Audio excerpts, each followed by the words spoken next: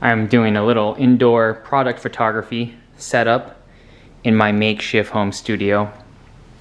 Here's a Octabox by Glow. This is the largest one. 60-inch. This is a 60-inch. And I have another.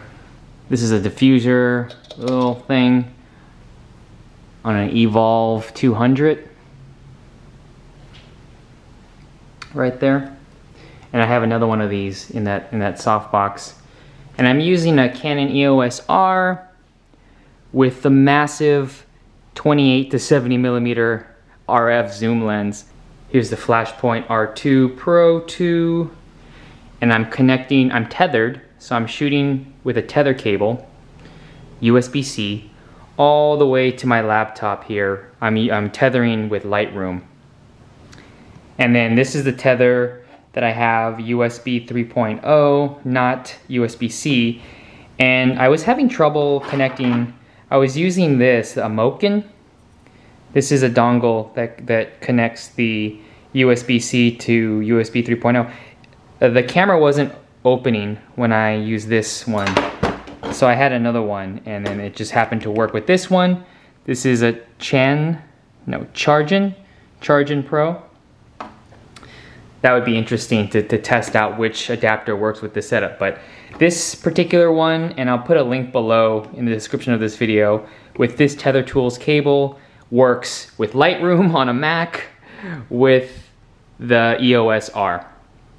One thing that I discovered with these cables can be quite expensive. This cable runs maybe $60, $70. I'm gonna turn this off right now.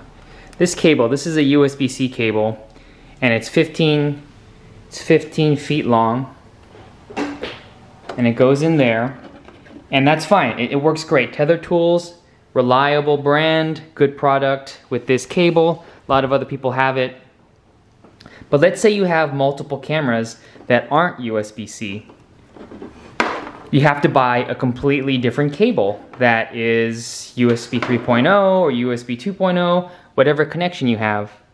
As an example, here's my 5D Mark IV, and the 5D Mark IV does not have a USB-C connection. The 5D Mark IV has a USB 3.0, that kind of cable design. So how can I use, I'll have to buy another completely different cable just for the 5D Mark IV. Another, I believe that one is $50 plus tax.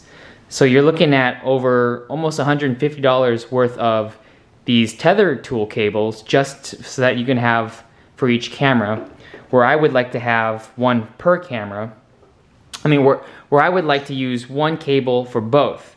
So I discovered this here. This is the Tether Tools USB 3.0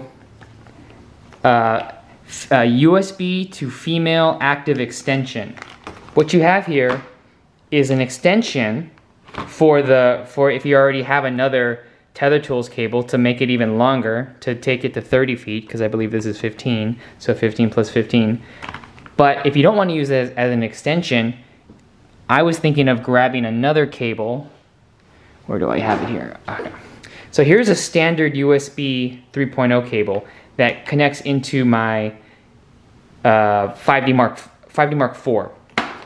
All I have to do is connect this to that, and then this end, this male end of the USB 3.0, plug it into that extender, and now I have a tethering system with the high quality Tether Tools product, and I don't have to buy multiple expensive connections just for each camera. So I can get one of these for a USB-C, and instead of buying this USB-C cable, which now that I learned that they make this product, I probably wouldn't have bought the USB-C. I would have just purchased this Tether Tools USB 3.0 cable, a USB to female active extension, and then I would have had these smaller cables to use it. And now I'm gonna do a test to see if this actually works. Success! Here is the Canon 5D Mark IV with the USB 3.0 cable.